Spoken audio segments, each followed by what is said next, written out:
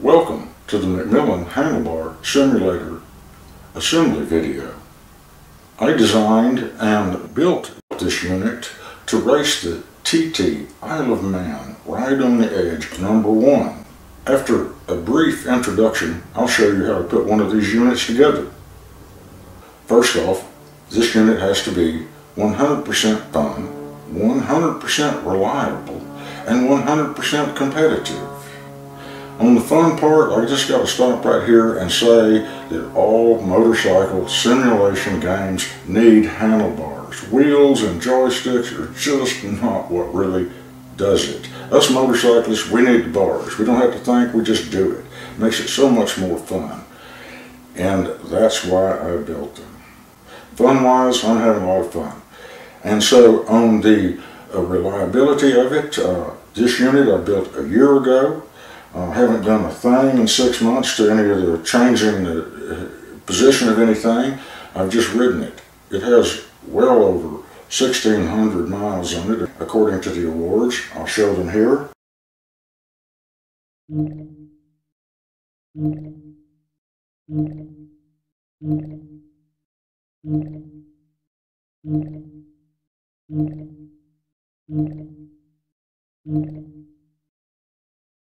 On the Tourist Trophy race, I'm number 20 on the Steam leaderboards with a 6-lap time of 97 and 44 and a few tenths.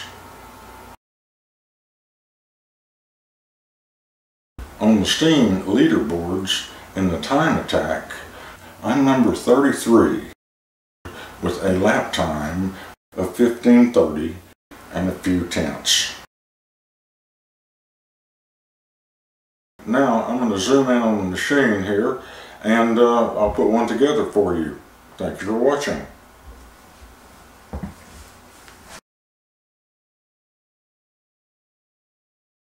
And get ready, get set, let's go.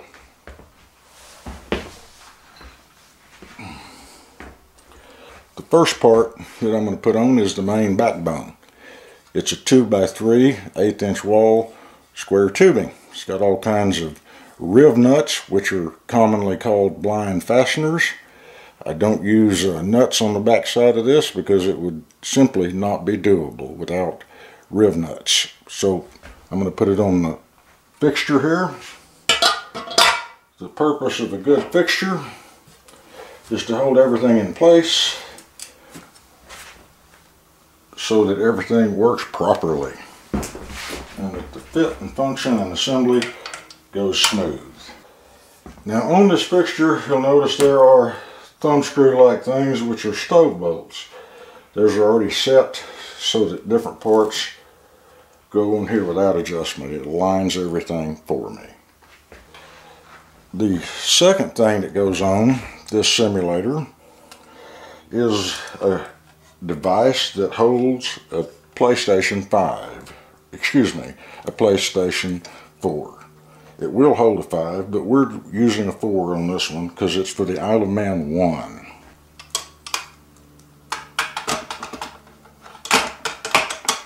It just slips on here. The main frame is clamped in and the top is on. You can slide it around this way. It hits its stops right here, which gives it a front alignment. Over here, the adjustments give it the side alignment. So we're ready to put bolts in that thing. I have 3 bolts across here because with 3 of them, it's sure not to move.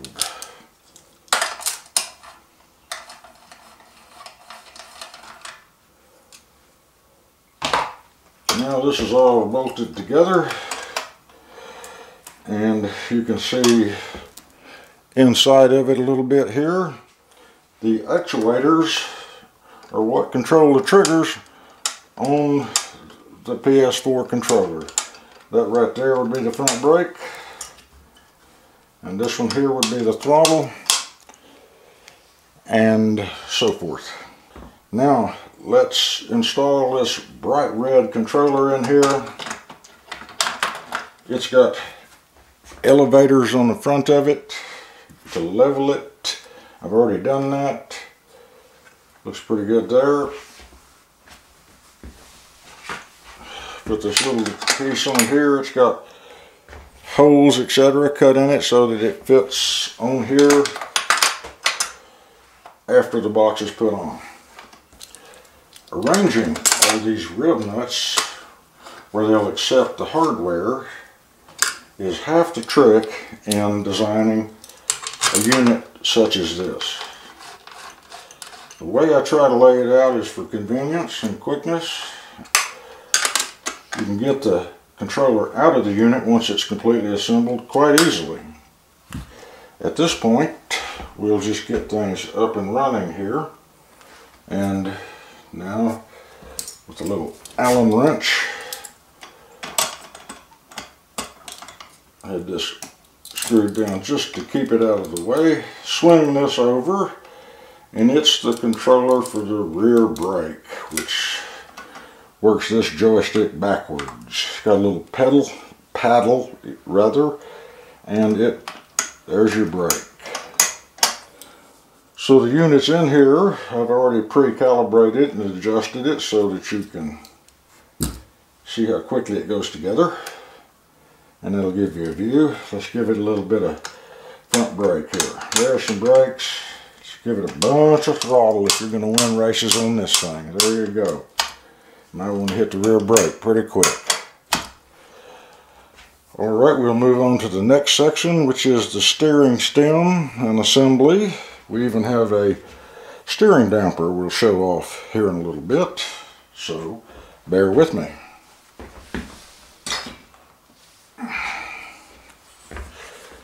I'm going to kind of stand in front of the old camera here and show off a thing that you probably see on your bicycle. It's the fork triple clamp off of a bicycle. This one here has clamps on it so you can take it off the steering stem or the stanchion tubes of a bicycle. You could have a front wheel down there. So I robbed those parts off of forks because they're clampable. It means I can put them on 1 1/8" tubing, which is the same size as a bicycle's steering tube. This long cylinder here really is a steering head in aluminum from Nova Cycles. Nova Cycles is a great supplier of all manner of bicycle parts and reamers, etc. You do have to ream this thing to set the bearings and face it, which I've already done. Now, this setup of 6 black straps on here really are big zip ties, and there's a device on here that we can tighten down on those zip ties, one on each side. That's the steering damper. That applies a little drag to it and feels like a really silky bearing. That feels good, but sometimes you need a little drag. This thing will lock down if necessary, and stiction is what you want to avoid. This one's low in stiction. There's some other things on here, but we'll get to them as we go through this assembly. Let's get these things on the main frame.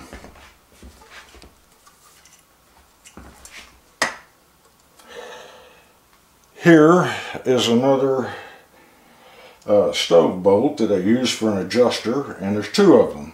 Those 2 determine the level of the steering tube. They're preset. I'll add a little more info in a minute. Let's get this thing on here. Getting pretty close. This connector is a silicone mock-up just for tooling. Looks like it's pretty lined up to me. Let's get some screws, hardware in these bolts. It looked like it went together in 2 seconds. Now then,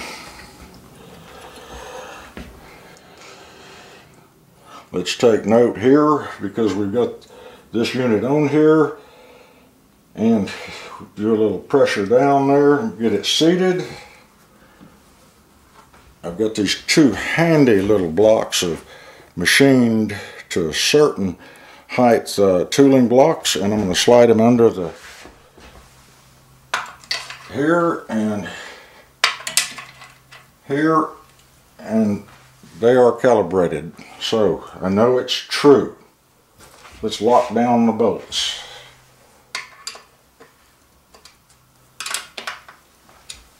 Should I need to adjust those little elevators, let me run it up and down to any given point I want. So this one's true. And it's bolted down.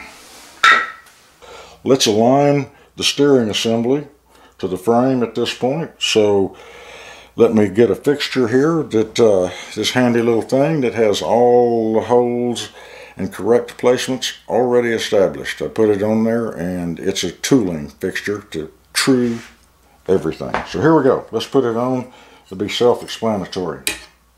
This little guy slides in here and centers up on the steering bearing. Got a little piece of angle here, a clamp on the bottom, click.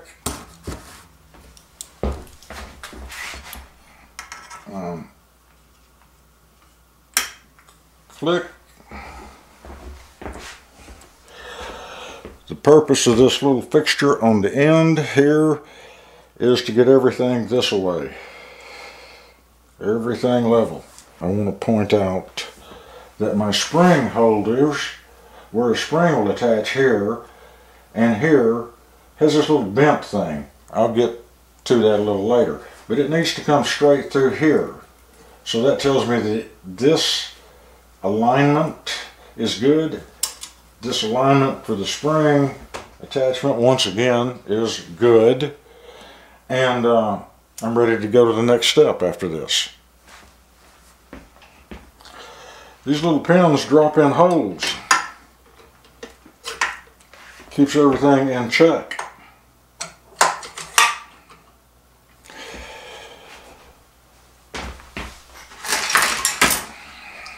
We previously used this little tooling fixture to establish the alignment of things. The holes in the tubes go through a hole in the square tubing. Does the same thing. Just got to know where to make sure everything's right. Let's go forward. As you can see, I've got the spring bar mounted, and it's ready for the springs. We know the alignments are all good. We know the holes are all good, so our locations are perfect. Let's go forward. To install a spring on this machine, here's how you do it. Come on in here, put it right in through that. This little guy wiggles through. Wiggles all the way through like that. Look at that. Wiggles through there. That guy makes a crook and comes around. That way it does not interfere with this spring. I turn it like that when I use the device. Okay, let me hook up this spring. It's got a little hanger. Comes right on down here. Hooks on those handy little eye hooks there.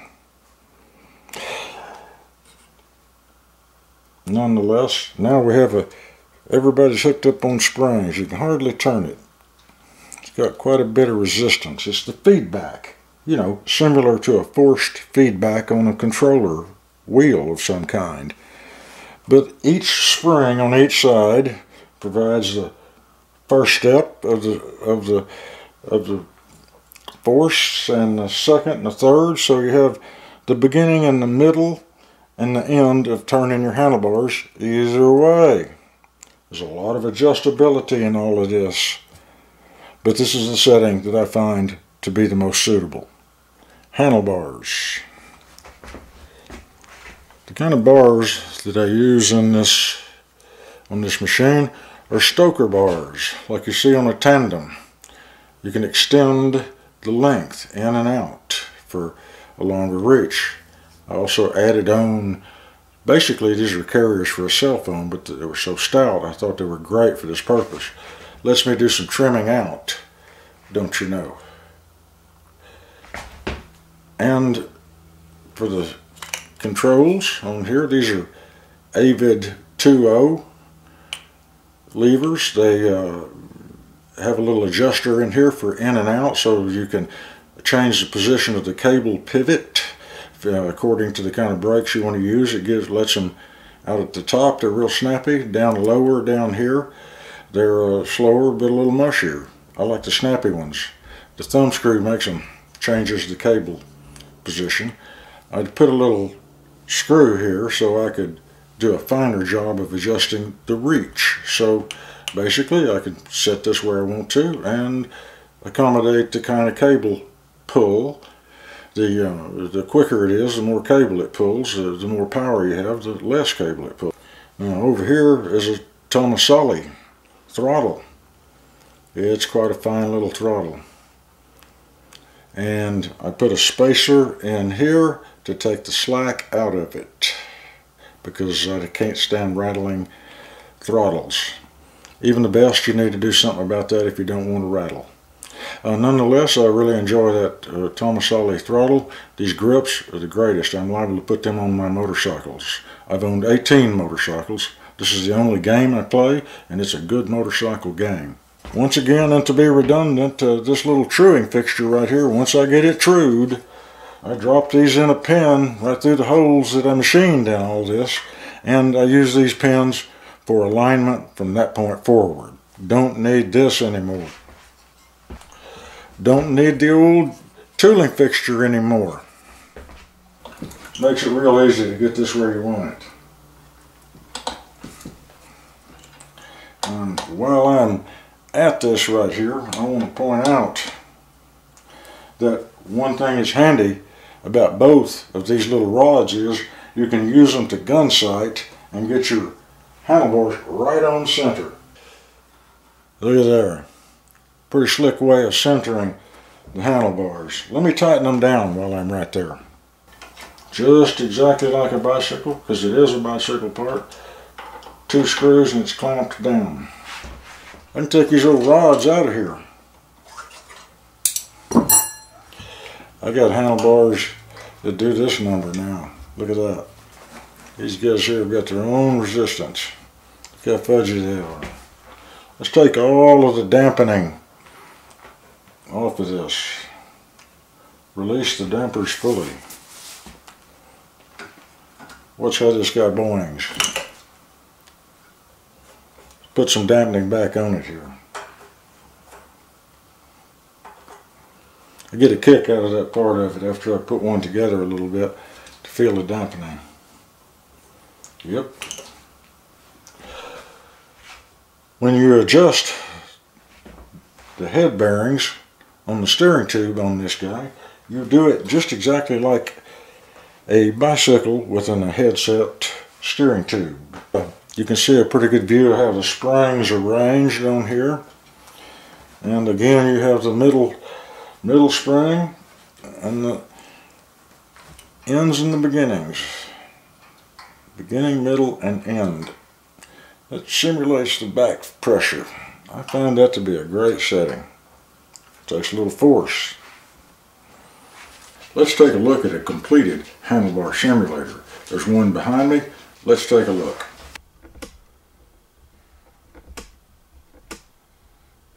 Let's take a look at the throttle mechanism.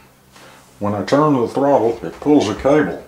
Comes on through here, turns this. We have a spring, an actuator goes through, works the PS4 controller, stops.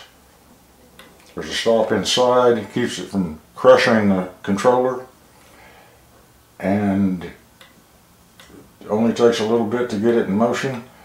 I can adjust the turn of the throttle from about 10 millimeters down to about 4. So I have it set at about 5 millimeters of rotation at the throttle. Let's look at the rear brake here. When you pull the lever, it moves the actuator. The actuator pulls the joystick back. It gives you full brake. I use a couple of automatic transmission fluid return lines for elastomers. They seem to last for a long time. They don't get much stress on them due to the arrangement. The arrangement here determines how much cable is pulled. You'll notice there's like a little cam on this. Oh yeah, it takes a while to figure that out. Least spring possible. There's quite a few little pivots. Through experimentation, I found the sweet spot. Again, there's adjustability in the Avid levers to make it snappy or make it soft. Regarding the control cables on this unit, I've used different pieces of hoses to keep the cables where I want them to be, where they don't flop around and hit the springs. Nothing hits anything. It's very sweet. The front brake actuator is cable operated, just like the rear brake. Cable comes down, comes through. There's some adjustment here in and out on the elastomers. When I pull the front brake, the elastomers come together. That gives you the feel. Right where they touch is where the brake starts on the game. In and out to adjust where it starts in relation to the game. You call that calibration. Lots of adjustment here for this particular unit. The lightest possible springs. A stop here. Some cable routings. Again, we use common automotive hoses to help stabilize the cables so they don't interfere. All is good here. What I'm looking at now is where it connects to the PS4 controller for the left and the right turning of the game machine of this simulator. I know you can barely see the PS4 in here. This is a black one in this unit. This is a pretty complicated piece of hardware right there. In the future, I'm going to replace it with something like this that's cast or even 3D molded. I'm against plastic, but this may be the place for something like that. This little guy hooks on top of the PS4 controller and slides on there. Works pretty good. It's just too floppy. Needs to be stiffer. Work perfect.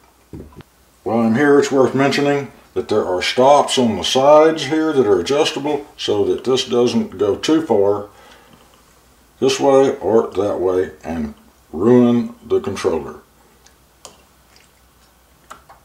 The brake system here, it has stops. It doesn't ruin the controller. The front brake, it has stops built in so that that little black bar down there does not crush the controller. Same for the throttle setup. All the stops on the head of this thing prevent damage to the controller and allow you to set everything exactly where you want the stops so there's no free play in anything. Just like a motorcycle, you just don't want to have to think about it to go fast. Designed to go back and forth and up and down. A couple of places to put your feet. We have knee pads on here. These guys here, I use 2 of them on each side. This whole assembly right here slides back and forth so you can get your knee pads where you want them in relation to your handlebars. Let me put this back on here. So that's how I assemble the McMillan Handlebar Simulator for racing the TT Isle of Man Ride on the Edge #1. If you enjoyed this video, please give us a thumbs up. And thank you for watching the McMillan Handlebar Simulator assembly video. For more information, check out my other YouTube videos or visit my website www.paulmcmillan.com/handlebar.